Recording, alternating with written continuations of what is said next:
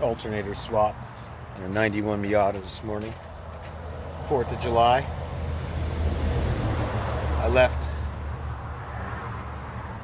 near Ocala area at 3 a.m. and around 4:45, I want to say, maybe 4:30, the alternator light came on.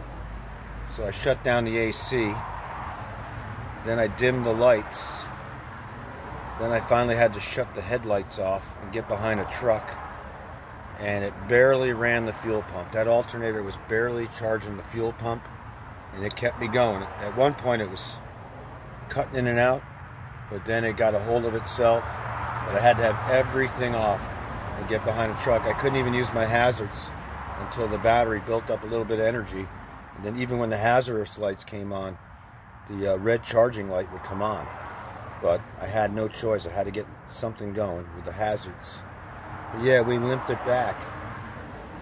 I kept it running the whole time. I never shut it off. And when I did finally shut it off, I pulled out my battery charger and extension cord and charged it up for 15 minutes. It kept on going.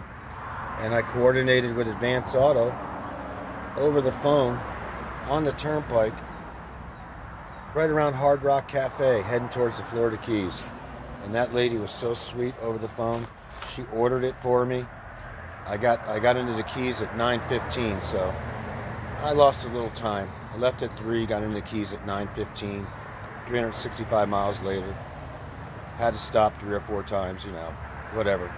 Pull off and let it idle for a while in the stop area. But we made it. We almost broke down though. I thought right around Kissimmee, between Kissimmee and Yeehaw Junction, worst place in the world. I was about 35 miles out from a fuel station too, so I had to follow a truck for 35 miles. Like crazy.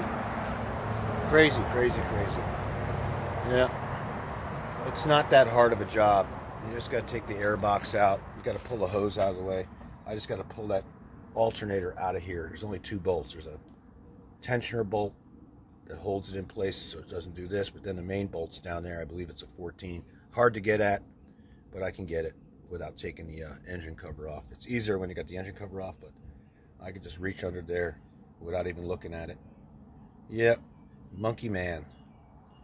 Monkey Man will get it done. Yeah, these alternators, they don't last. They're remanufactured. I bet I got 3 years out of it. Just like the battery. The battery's 3 years old.